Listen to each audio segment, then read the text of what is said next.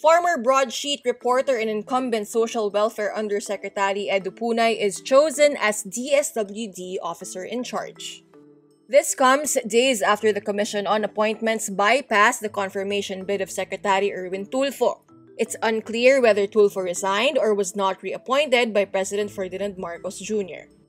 Punay is a former journalist who covered the Marcos 2022 presidential campaign for news outlet The Philippine Star. He left the media industry in June, initially to serve as chief of the Presidential Task Force on Media Security.